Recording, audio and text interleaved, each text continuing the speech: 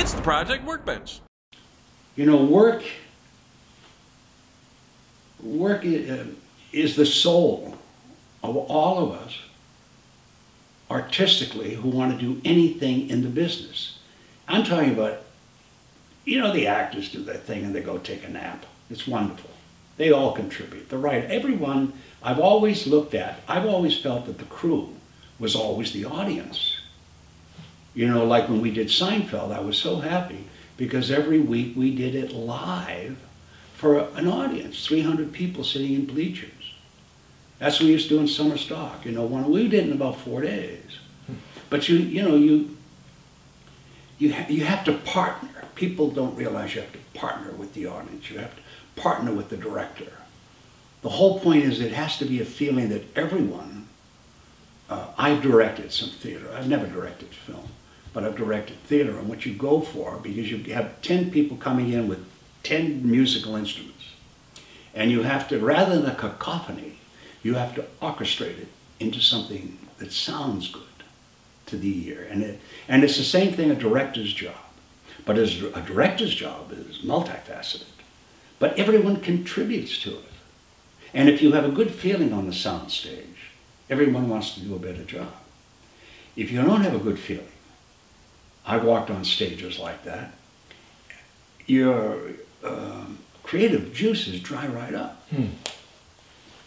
Because there are opportunities that create energies within the scenes, unless they're just, you know, routine scenes, which you have to do to get out of the way. Sure. But there are some scenes where people are at each other, or love, or romance, and all of that can be squashed. You know, it's like a child that comes into a home where it's happy, or a child where there's abuse. If there's abuse, the child is always sitting around like that, tight, can't move forward.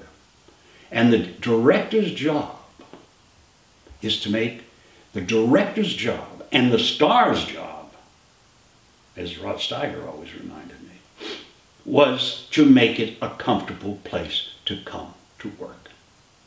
Because everybody creates in that atmosphere. And a lot of people forget that's where the egos get involved.